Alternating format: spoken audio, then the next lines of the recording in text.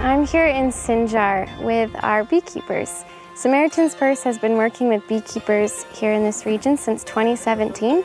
We've helped over 200 families by providing beehives and then training to teach them the skills for how to produce honey. Behind me are some of our advanced beekeepers that we're working with this year.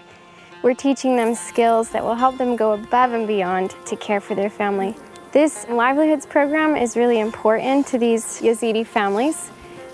Beekeeping is a tradition they've had for centuries, and their honey is very valuable. So when they produce honey and sell it, they can help provide for their families after they've lost so much after 2014 when ISIS invaded this region. We've been able to help a lot of families get back up on their feet and just learn a new skill, which has been really healing for many of them.